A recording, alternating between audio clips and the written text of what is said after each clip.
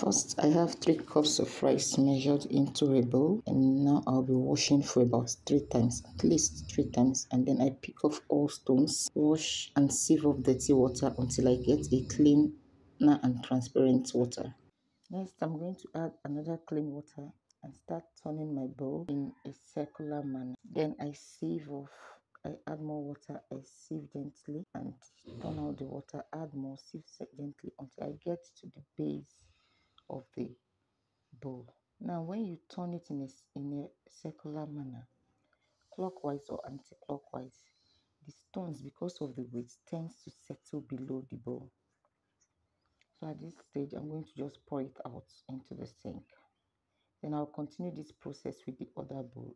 I'll add more water, I sieve. I turn in a clockwise or anti-clockwise manner, and then I sieve off the water until I get to the base of the bowl again and pick up the stones. Then I'm also going to pour it away. Some of these are not stones actually. There are some other types of grain. So I'll just pick them and then filter it off.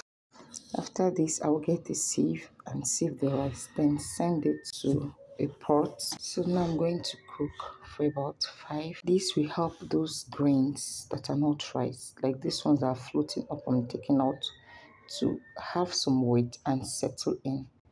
Then I'm going to transfer back into the bowl and repeat same method as earlier before, while boiling another water that is going to cook the rice. After pouring out this water, I'll just pick out all those grain, or better still, sieve and then repeat the clockwise or anti-clockwise method in turning in a circular motion. After sieving, you find out that we have a stone-free rice, well destoned and well washed, all starch off.